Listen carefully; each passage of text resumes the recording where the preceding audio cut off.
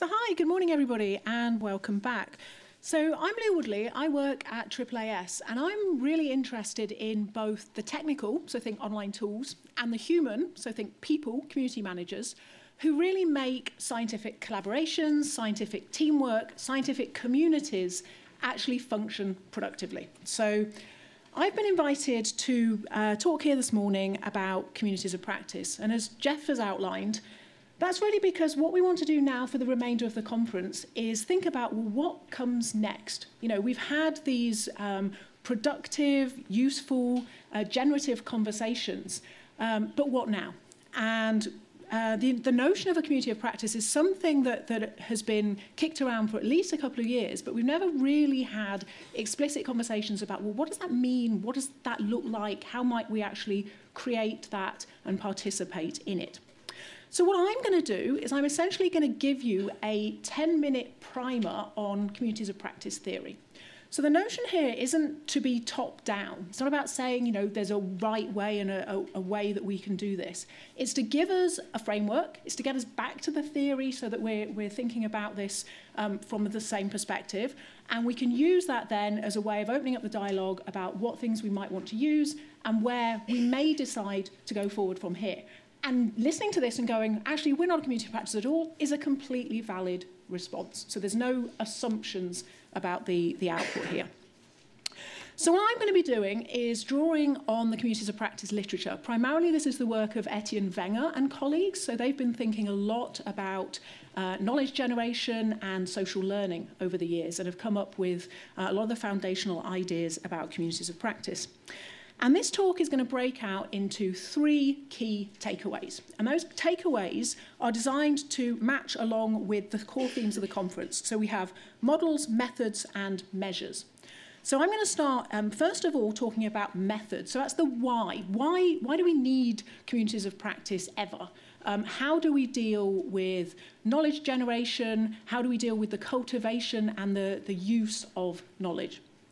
Then I'm going to move on and I'm going to outline the model for communities of practice. So communities of practice have a strict definition.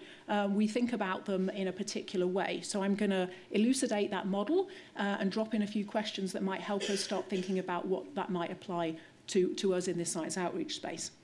And then finally, the final thing is measures. So really getting to evaluation and just touching on this idea of, well, okay, if we do go down this route and we do decide that we want to do something more together, how are we going to know whether it's working or not? Okay, so let's start at the beginning. So let's start with the methods and thinking about knowledge management.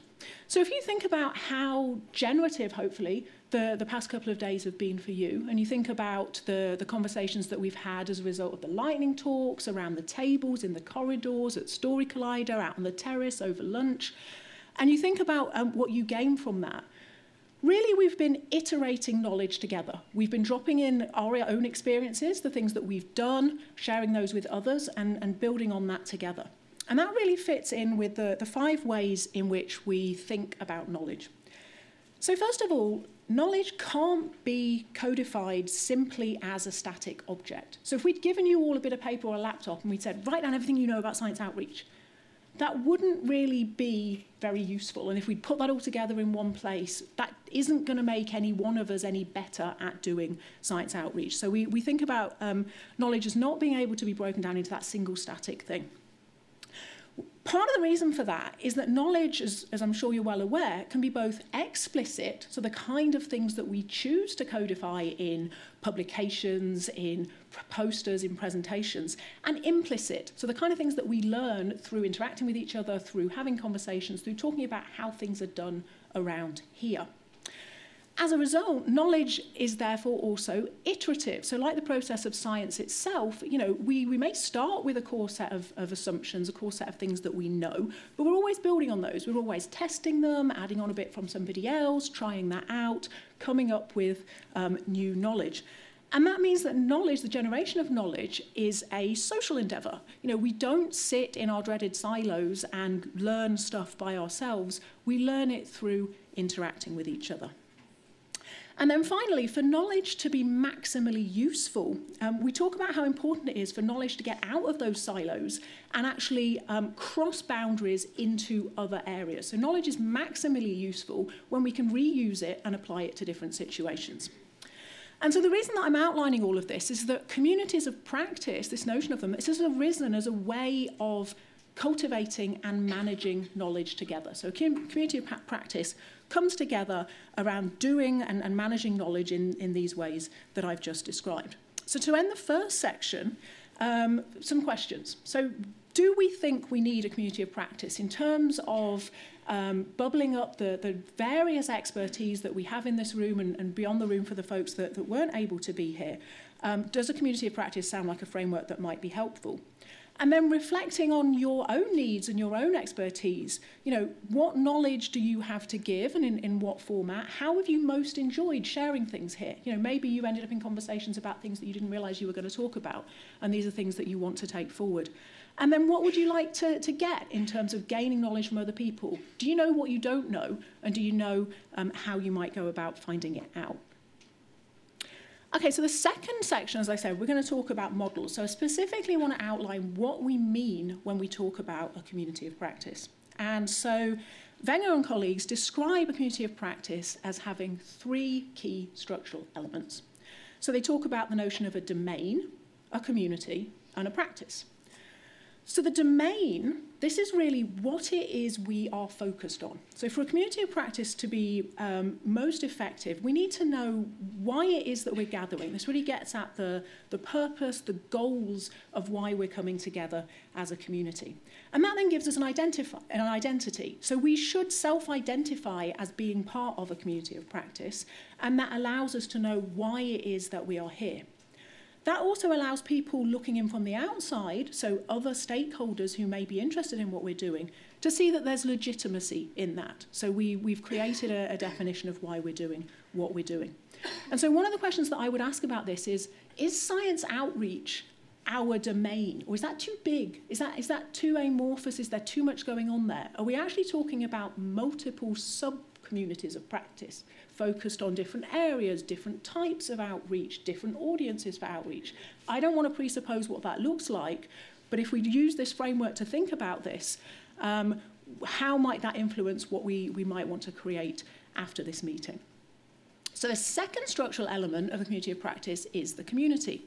So we've talked a lot over the last couple of days about reaching out to underserved audiences, making sure that we're including all voices in the room, making sure that we don't make assumptions, but that we listen deeply and therefore we learn from everybody that we bring together. So once we've identified a particular domain or various subdomains, then we need to be quite intentional about saying, well, who do we need there around that table to help us advance our knowledge, to cultivate our activities in that particular domain? And then the final piece, as I hope is following on quite logically, is the practice. So that's okay, we know what domain is, we know who we've got around the table. What are we actually going to do together?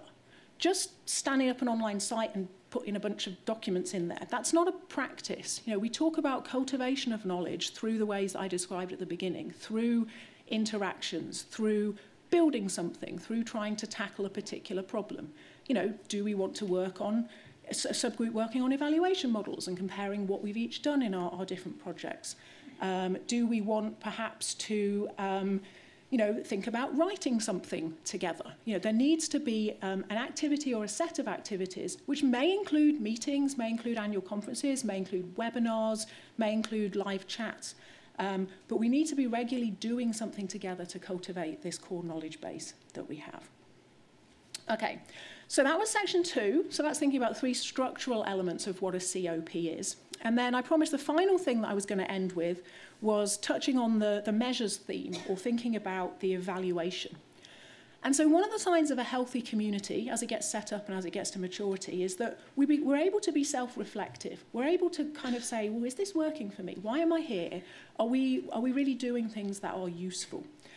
And with a community of practice, then firstly, obviously, we need to identify the shared goals for that community of practice.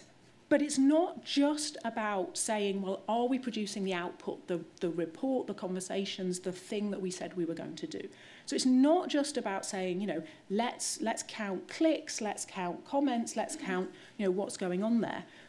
Because we think about knowledge, as I said, as spreading out beyond silos. So if we come together, like at a conference like this, and we share knowledge, what happens to that knowledge afterwards? So what are you going to do with what you learnt here? How is that knowledge that is being created within a potential community of practice helping you get better at your day job, or helping you tell somebody at your institute how they could go and look something up or talk to this other person and learn this thing?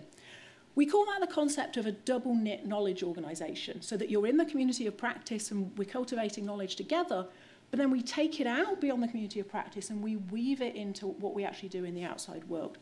And that creates really interesting self-reflection and evaluation questions, because we don't just measure what goes on in the community of practice in the group, but we start thinking about what that looks like out in the world. Okay, so that's the end of the primer. That was Communities of Practice 101. So what I encourage us to do, and Ben's going to help us think about this, like ground this now in practical reality and what this actually looks like. But just think about, as a result of the conversations that you've had here, what might this Communities of Practice notion mean to you? Are we thinking about sub-projects? Has something occurred to you that you'd really love to work on and that you'd love to cultivate together with other people? So thank you for listening.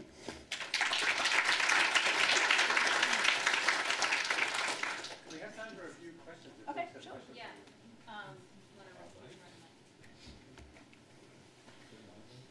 There should be two. Yeah. I was just wondering, how do we build a community without putting up extra barriers? Like, when people see, oh, it's already a community, like I can't join type of thing. Yeah, and I think there's definitely a balance to be struck here. So we need to create a strong enough sense of identity that we, like I say, we self-identify as being part of something, we feel committed to it, we want to keep coming back, we want to work together. But we also need to think about, having a certain humility that maybe as we start working on these things, we realise we don't have all the voices around the table yet, and that we actually need to have pathways through which people can come and join. So these are not intended to be static entities. So for example, let me give you an example. At AAAS, we have a social media working group, meets Monday morning, 11 a.m. And that transects across all the dreaded silos, so it's various editors, various program directors and so on, all of whom don't have enough time on their own to keep up with all the changes in social media.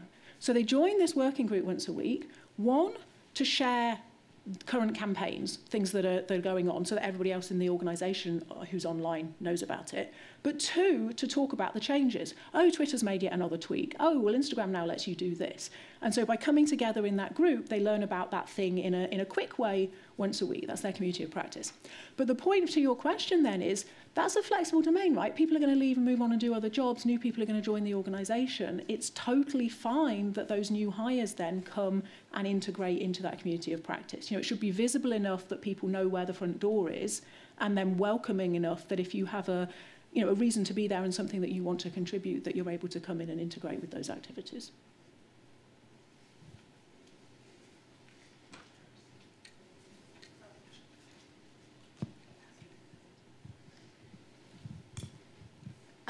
Hi, Lou. I'm Kyle from Girls Science and Academic Stand-Up. I wanted to touch on something, and I kind of want to bring it out to the room that you mentioned, and it's the reflective practice. And I feel like I don't actually know how often people do it in their activities, and it's different from debriefs.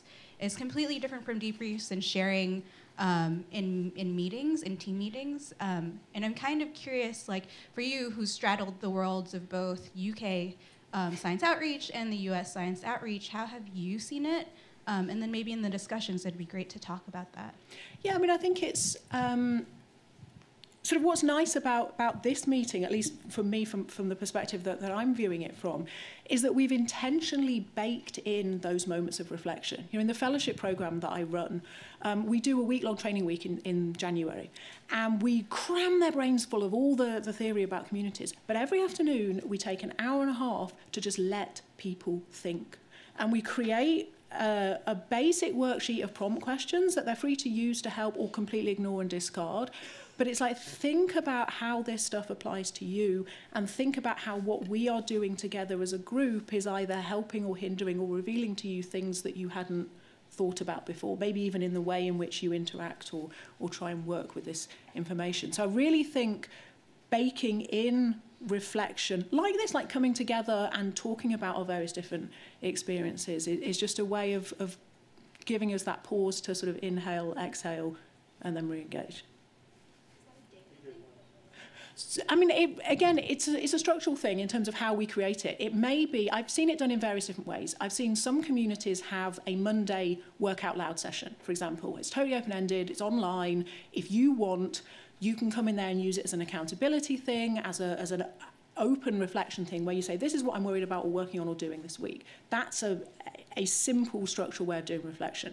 The way we do it with our worksheets at our Fellows Week, that's more structured and more elongated because we specifically want them to figure out how to apply the learnings back in their home organisations.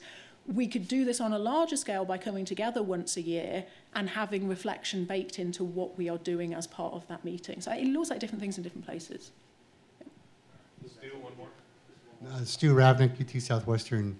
And I apologize if this question is overly naive. What is the relationship between a potential group like this with the already existing group of NABI? And I'm not trying to be odd about it. It's just, is it useful to have something completely separate, or is it useful to actually integrate more strongly, or have a sub-working group? Yeah, and I think those are completely valid questions, and I would say that NABI is not the only organisation that is thinking about communities of practice in this space, right? There are multiple ones. AAAS convenes one as well. I think part of this is being quite realistic about what it is that we as individuals want to achieve, right? That we are all very busy people. We cannot be fully present in multiple different places at the same time. So it's really about finding your tribe, finding your people to do the thing that you want to work on. And I personally don't necessarily think that it matters who the convening organisation is, and I don't necessarily think those convening organisations have to be in competition with each other, and I'm sure they wouldn't describe themselves as such. So I think they can be interrelated, but we should also be realistic about not expecting people to be as engaged in every location, although have visibility on what is going on in the different spaces.